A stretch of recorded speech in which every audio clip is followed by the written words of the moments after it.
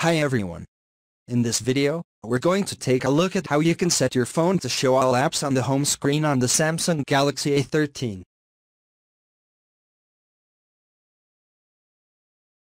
From the home screen, swipe down at the top and tap on the settings icon. In settings, you want to go down and tap on home screen. In here, tap on home screen layout.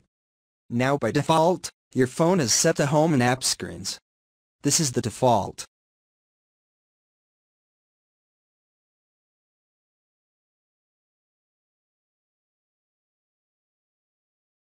If you tap on home screen only, then tap on the apply button. This will effectively put all your apps on the home screen. That will also remove the app screen.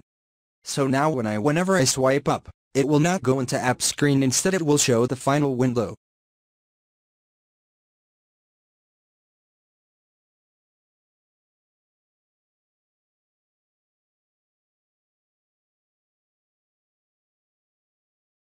Thank you for watching this video. Please subscribe to my channel for more videos.